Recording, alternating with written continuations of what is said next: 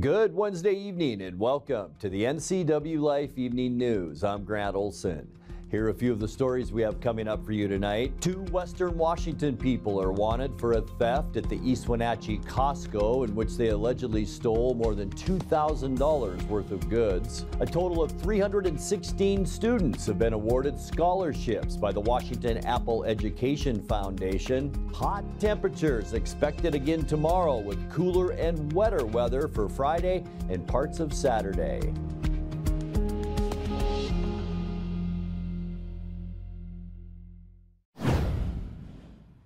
A Quincy man was hospitalized Tuesday after illegally entering a T intersection on Highway 28.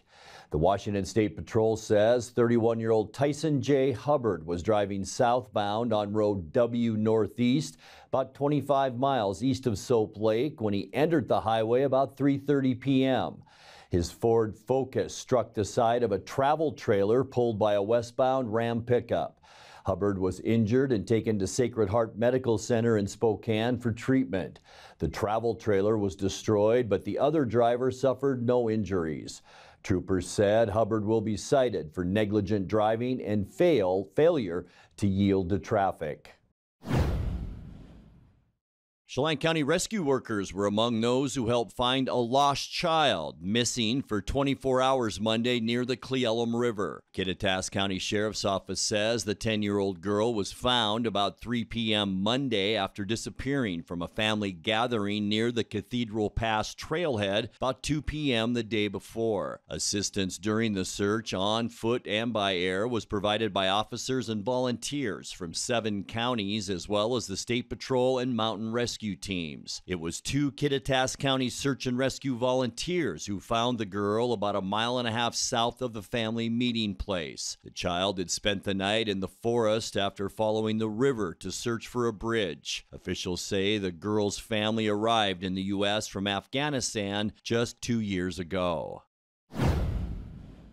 2 Western Washington residents are wanted for a theft at the East Wenatchee Costco in which they allegedly stole more than $2,000 worth of goods and then rammed their truck into another vehicle as they made their escape. Police are seeking 54-year-old Terry Lee Cleaver of Olympia on a Douglas County-issued warrant on Wednesday, charging him with organized retail theft, reckless driving, and hit and run. Also charged is 21-year-old Brenda L. Christensen of Seattle. East Wenatchee police say back on January 11th, the pair loaded about $2,400 worth of Costco goods into a silver Ford F-150 without paying. While exiting the parking lot, they allegedly backed the truck into an occupied Cadillac, injuring the couple riding in it. Police say Cleaver and Christensen made off with electronics, alcohol, food, clothing, and dog chow. 2 portable generators worth about $1,300 were later recovered from that theft. A Grant County Sheriff's deputy swam from the shore of Lanice Lake to aid a struggling swimmer. In this video from Grant County Fire District 8, Deputy Josh Fitzhugh is seen swimming to the aid of a man holding onto a raft. The Sheriff's Office said the man had ventured out onto the lake to retrieve the raft over the weekend, but then became too exhausted to climb aboard or return to shore. Fitzhugh gave the man a flotation device and then pulled him and his craft back to shore. The swimmer was tired but did not require any medical aid. Lanice Lake is about 4 miles east of Beverly, 8 miles southeast of Wanapum Dam. When we come back, the Chelan County PUD today began its annual round of aerial inspections on high-voltage power lines around the county. A ceremony at Omi Gardens was held for the very first graduating class of Eastmont School District's Project Search. A total of 316 students have been awarded scholarships by the Washington Apple Education Foundation, and the Wenatchee School District and nonprofit Small Miracles will offer free meals this summer.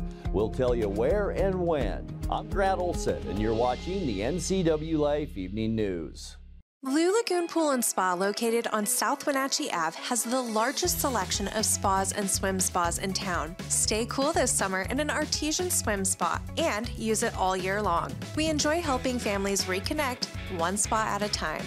Hot tubs are proven to improve sleep and decrease arthritis pain. Our passion is water, so please bring us a water sample, and we will help you diagnose your pool or spa water for free. Blue Lagoon Pool and Spa, your pool and spa experts.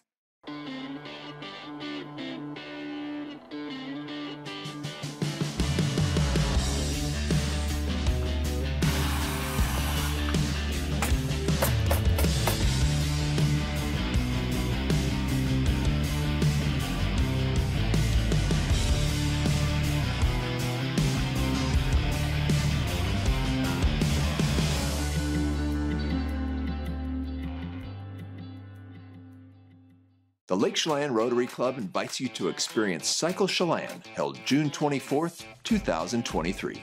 Pick your thrill from 4 rides: the Metric Century Challenge, Cycle Divino, the Lake Loop, or the Butte Blast. All profits from Cycle Chelan are used to support student scholarships and other charitable activities of the Lake Chelan Rotary Club. Cycle Chelan 2023, a route for every rider. Pick your thrill today.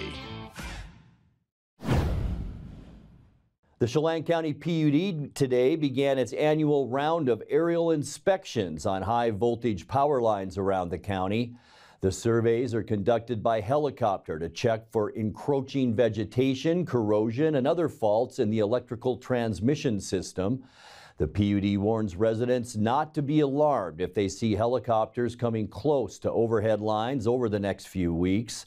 Flights will take place as weather permits, gathering a bird's eye view of more than 300 miles of electric infrastructure. A ceremony at Omi Gardens was held for the very first graduating class of Eastmont School District's Project Search. The program is designed for young adults with intellectual and developmental disabilities entering their last year of high school to prepare to enter the workforce. The 7 interns worked in rotating departments at Stamilt Growers for the last 9 months. At the ceremony, the graduates were honored by family, friends, teachers, and mentors, and Emily Hensley was named Intern of the Year. The other graduates recognized were Kenan Watson, Karen Cervantes, Cole Hale, Joshua Hernke, Olivia Leonhardt, and Luis Perez. A total of 316 students have been awarded scholarships by the Washington Apple Education Foundation. The foundation, which is based out of Wenatchee, provides recipient support services led by volunteers, virtual mock interviews, guided resume services, and more. The majority of the scholarships went to students from Chelan, Douglas, Grant, Okanagan, and Yakima counties, with 79% of total recipients being first-generation college students. To be eligible for a scholarship, students must have family ties to Washington's fruit industry or be interested in a Washington tree fruit career pathway or be a Washington State high school senior or current college student on a pathway that aligns with potential work in the tree fruit industry. Overall, the foundation sees 86% of recipients complete their degrees in 4 years or less. The Wenatchee School District and nonprofit Small Miracles will offer free meals this summer. From June 26th to July 27th, Wenatchee School District will serve breakfast from 7:30 a.m. to 8:30 a.m. and then lunch from 11:30 a.m. to 12:30 p.m., all at Columbia Elementary School. It's for kids age 18 and younger. Small Miracles will provide a lunchtime meal from 11 a.m. to noon at several park locations from June 26th to August 3rd. Small Miracle will also have a presence in Wenatchee, East Wenatchee, Peshastin, Kashmir, and Rock Island. All meals will be served Monday through Thursday, and all times and locations can be found on the NCWLIFE website. Coming up next in tonight's feature story, Washington Senator Maria Cantwell met Monday with fentanyl survivors and people who help with recovery from the powerful narcotic. Unseasonably hot temperatures through tomorrow and then cooler with rain and thunderstorms Thursday night and Friday. I'll have all the details in your complete North Central Washington weather forecast. That and much more still to come tonight. Please stay with us. Did you know people 65 or older make up 12% of the U.S. population but consume 34% of all prescription drugs? Protect yourself and your aged loved ones from prescription errors. Always read labels carefully to avoid mistakes. Ask your pharmacist if over-the-counter medicines conflict with your prescriptions, and never skip doses or take more than is prescribed. This message sponsored by Aging and Adult Care of Central Washington. Call 1-800-572-4459 for prescription assistance. Hi everybody, Dan Kuntz alongside Jesse Coble from Alpine Air. We're switching from the cold of winter to the heat of summer. That can put a lot of stress in your HVAC unit. Yeah, it really can, Dan. I would recommend that you get a maintenance. It can catch any potential problems that you might have during the peak of summer. And it's just a good idea to do on all season changes. Great idea, good advice. Turn to the experts at Carrier and Alpine Air. For heat and air, call Alpine Air. Thanks, Jesse. Thank you.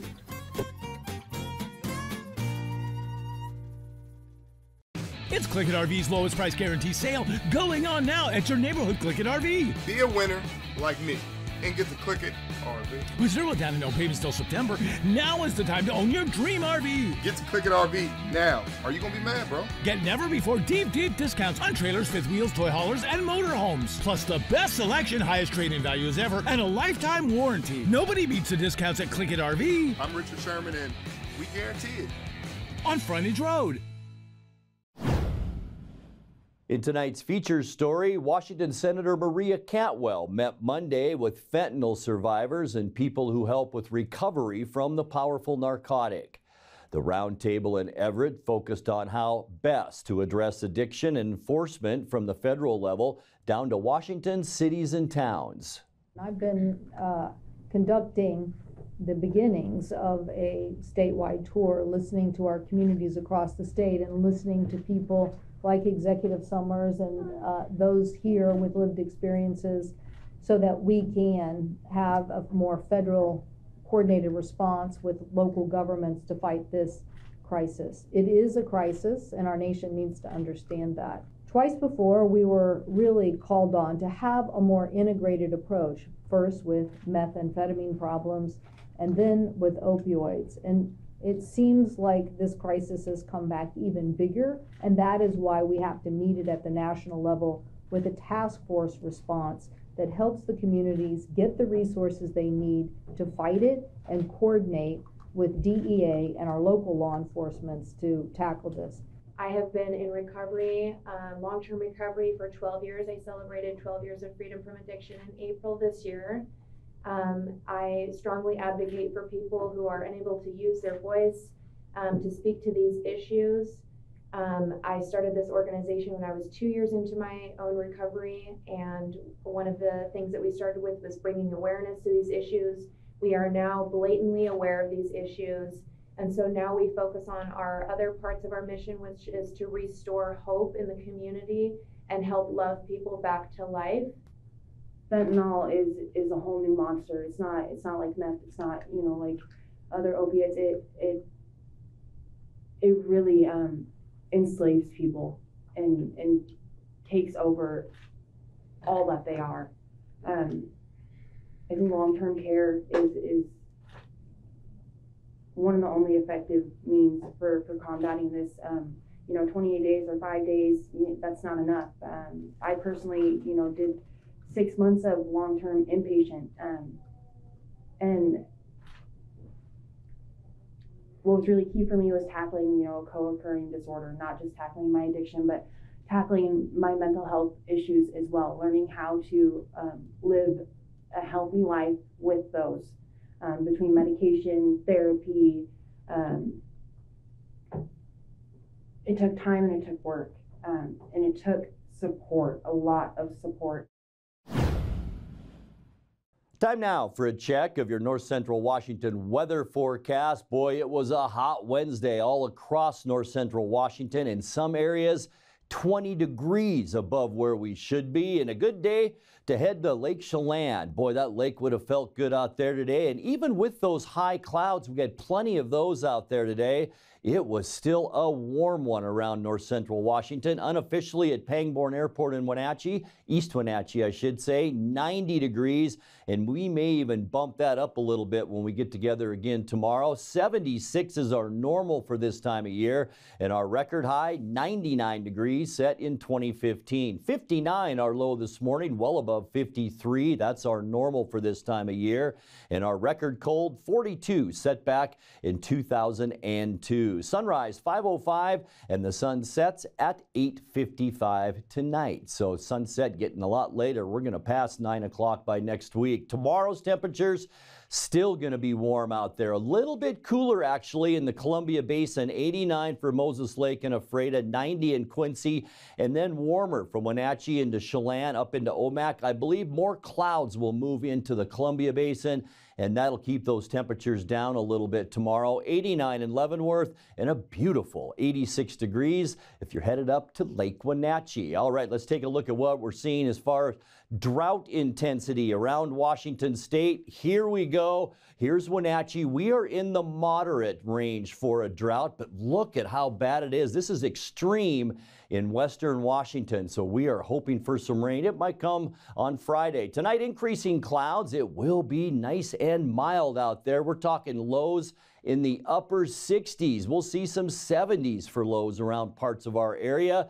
For Thursday, we'll talk partly cloudy skies. Some clouds will move in, and we'll see some scattered thunderstorm activity develop. Most of that will stay to our south and east, but some will move over, so we'll see that chance, especially by Thursday night. Going to be warm with temperatures around 90. For Friday, a cool down. Notice we will see a northwesterly flow of air into Washington. That'll cool us down.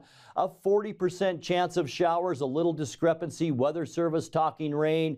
This weather model, not so much for Friday. We'll know a lot more tomorrow for Wenatchee's graduation. Saturday, partly cloudy, isolated showers. It will stay better anyway with highs in the mid-80s. And then, folks, by the end of the weekend, we are warming right back up. High pressure building back into the eastern Pacific. Mostly sunny skies all over the western U.S.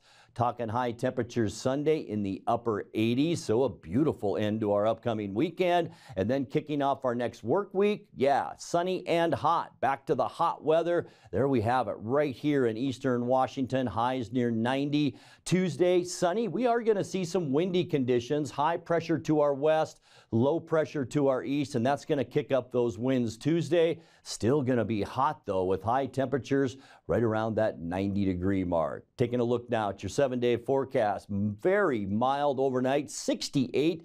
A chance for thunderstorms then over the next Thursday, Friday, Saturday, so 3 days, a chance for those thunderstorms. Big cool down on Friday, down to 80 degrees, 84 for your Saturday. And then we're right back to the heat on Sunday, Monday, and Tuesday. Sunny skies with high temperatures in the upper 80s and lower 90s. And that's a look at your north central Washington weather forecast. Coming up next, tonight's sports report with Eric Granstrom and more as the NCWLIFE Evening News continues right after this. Celebrate the class of 2023 with the NCWLIFE channel. Join us Friday, June 9th for Wenatchee High School's commencement exercises live from Liebhoff Field at the Apple Bowl starting at 8 p.m. Coverage is brought to you by Apple Valley Honda, Confluence Health, JDSA Law, Merry Maids, and Mini Blinds and more. Celebrate the class of 2023 with the NCWLIFE channel.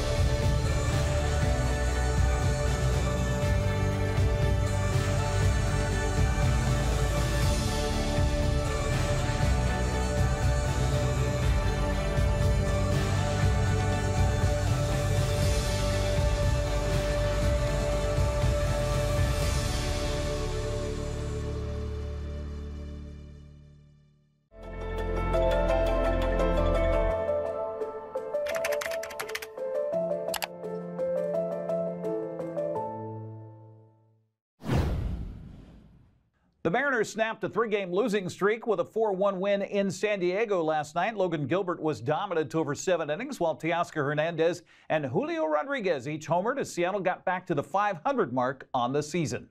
The 1-2. Breaking ball on the ground. Can't get there. J.P. Crawford hits third. It's coming home. The Mariners have taken the lead on a 2-out base knock by Ty France. Grow and understand what you're doing right and wrong. That's a ribby. That is a ribby. Yes, it is, and the Padres tie the score 1-1. Teoscar Hernandez has lined back to the pitcher and struck out swinging.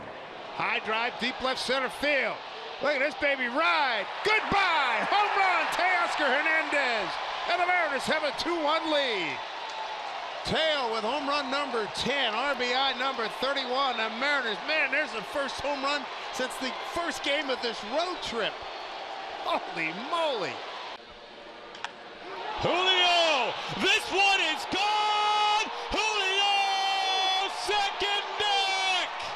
3-1 Mariners. Welcome to the ball game, Steven Wilson. He got a hanger and absolutely brutalized it. My goodness.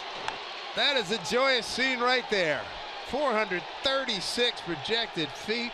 No doubt about it. When you have the big bats doing big things, how's the skimmer the opposite way? France pedal to the metal. He's coming home. Here's the throw from Dixon. France slides in safe. Trying to put this baby on the right side of the column for the Mariners. The pitch. Come back here. Slow roller. Here's Cabby. He throws. He got him. And the Mariners win this game. Manager Scott Service says Logan Gilbert gave them exactly what they needed to bounce back from being swept in Texas over the weekend. A good effort by all of our guys, but starting with Logan. Awesome outing. Was on top of them all night long. And I think that the thing that we've been talking to Logan a little bit about is, game awareness, knowing where you're at. And I thought his execution of pitches in that 7th inning were maybe as good as they were all night long, knowing that you're kind of at the end of the game, empty the tank, but you keep executing pitch by pitch. It was awesome to see, and it's really nice to have Andres Munoz back.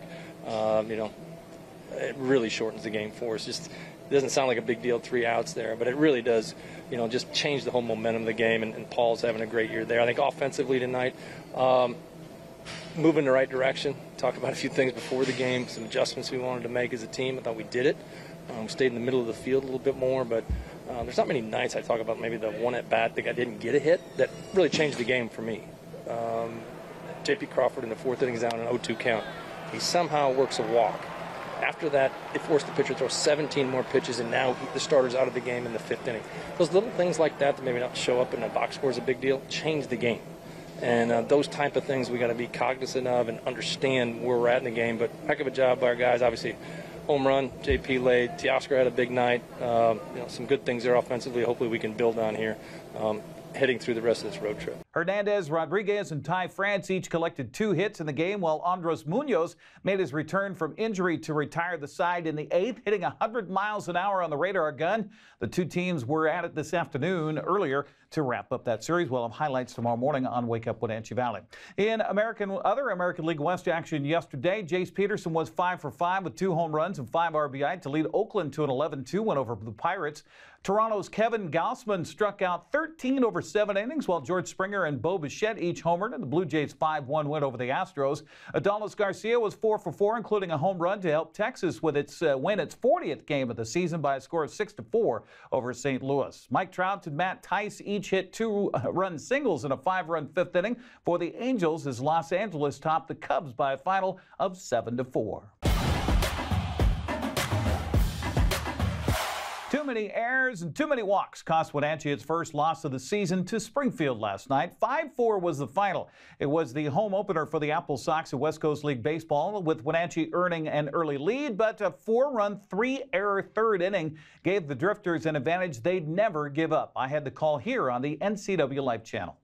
Pitch on the way, bounces in, goes all the way to the backstop. The runner breaks for home, and he will score standing up. Apple Sox get an early lead on a wild pitch. Vassar looking for his first strikeout of the summer collegiate season. The pitch on the way to the plate is swung on and hit back past the mound. Second base for 1. The throw to first is in time. What a double play. A run will score on the play. But what a double play by Fred Buxton at second base.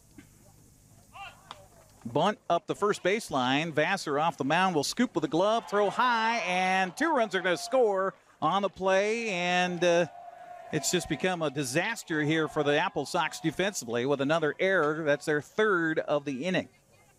Or excuse me, Gore at third, Voltaggio at second. This pitch swung on a grounded to the shortstop, bobbles the ball, fields, and now will run towards third base. A run's going to score on the error on the shortstop.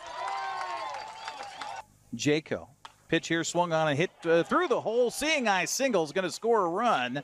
Right fielder comes up with the ball, then bobbles it, and everybody going to be safe here.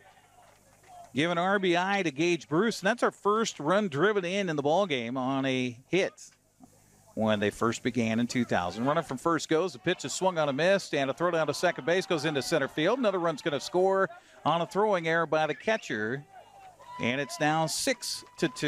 This is the first actual chance I've had it. Ooh, a high fly ball to left field deep, and it is gone. Round tripper for Aiden Van Runsum. And maybe that'll be the charge that puts a little life in the bats for the Apple Sox here tonight as Aiden gets the 2nd home run of the Apple Sox early season. Makes it a 6-3 ball game.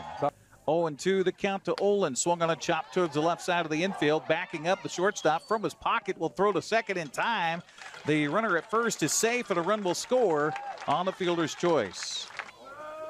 Calnan ready. And the 2-2 pitch is a check swing. He went around, and that'll do it for the Apple Sox here tonight as they fall to the Springfield Drifters by a final of 6-4. Well, you notice I said the final score is 6-4. However, the official box score reads 5-4. A confusing play ended the 6th with a strikeout to then batter interference on the stolen base attempt, ending the inning. The scoreboard at the ballpark added a run on the play, but the umpire had ruled the play dead. Apple Sox coach Mitch Darlington joined myself after the ball game and lamented about the poor defense and the walks. Yeah, just too many free bags. Had 7 walks, 5 errors. That's not a recipe to win a ball game, so really got to clean that up. We'll have some new guys rolling in tomorrow, and yeah, just got to be better defensively. That was a tough situation for Quincy. A bunt on the third base side, and you make the play defensively, but then you don't have somebody covering the bag at first. And I was talking about that on the broadcast, that sometimes you got guys that, on a 10-day contract or something like that, or playing positions. You only have, 10 position guys, so you might be playing a position you're not used to, and, I got to cover the bag. Yeah. That's just kind of a product of guys rolling into town. We haven't had a lot of time to really practice as a team, run through bunt defenses, that sort of a thing yet, but all things that we're going to be able to clean up, and we look forward to cleaning it up and getting better tomorrow. Wenatchee and Springfield play again tonight, 6:35 at Paul Thomas Senior Stadium. The game broadcast on radio with Joel Norman on Sunny FM. In other West Coast League play last night, Cowlitz hung on to hand Bellingham its first loss of the season, 4-3. Jason Waller 2 for 2 with 3 RBI to lead Portland over Kamloops 11-4. Tyler Davis had a 3-run home run and drove in 4 for Victoria in a 9-5 win over Walla Walla. Ridgefield scored 2 runs at the bottom of the ninth to walk off Edmonton 6-5 to give the Raptors their first win of the season. Roberto Nunez's 3-run home run highlighted a 5-run third inning for Port Angeles as the lefties beat Bend on the road 7-1. Kelowna brought 9 men to the plate at a 5-run 8th inning to close the door on Nanaimo 9-3. Yakima Valley scored 3 runs in the bottom of the ninth with Gabe Villaflor's RBI single giving the Pippins a walk-off 4-3 win to hand Corvallis their first loss of the season. After it was all said and done last night, Victoria increased its lead in the West Coast League's North Division to 5-0 record. Wenatchee, Nanaimo, and Bellingham all lost, so they're each a game and a half back in second. Kelowna even its record at 2-2, and it's 2.5 games out. That's a look at sports news. Have a happy Wednesday.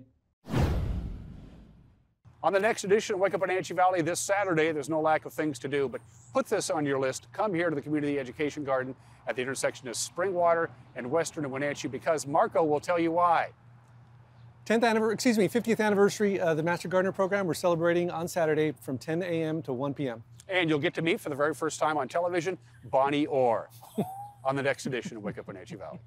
And that will do it for our newscast tonight. For more on these stories and other news from around North Central Washington, you can find us on Facebook or our website at ncwlife.com. And remember, if you see news happening, we'd like to hear from you. You can send us an email at news@ncwlife.com or give us a call at 888-6295. I'm Grant Olson. Thanks so much for being with us and have a great night.